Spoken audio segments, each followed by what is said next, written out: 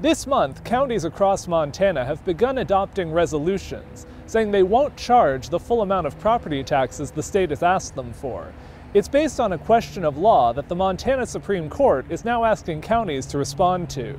A disagreement has been brewing for months between counties and the state over the one share of property taxes set by the state, known as the 95 mills. That money is intended to ensure equity in education across Montana's school districts. For every $1,000 of taxable value on a property, 1 mill charges $1 in taxes. Local governments have a cap on how many mills they can charge so that their revenues rise by less than the inflation rate. Many county leaders are arguing state law should also require the equalization mills to be capped, and they're proposing to reduce the number of mills they collect on behalf of the state. State leaders have argued they have the authority to bank mills they didn't charge in previous years, allowing the 95 mills to stay constant. Earlier this month, the state filed in district court, asking a judge to stop the county's move and rule the state's interpretation is correct. Then, last week, the Montana Quality Education Coalition asked the state Supreme Court to step in. The group, which includes a number of public education organizations, said counties lowering the mills now could remove millions of dollars in school funding, and leave no way to recover the money later if a court rules in the state's favor. The Supreme Court has issued an order, giving the counties 30 days to respond to that filing.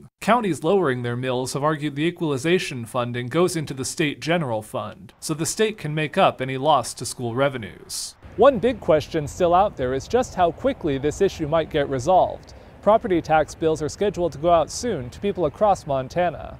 In Helena, Jonathan Amberian, MTN News.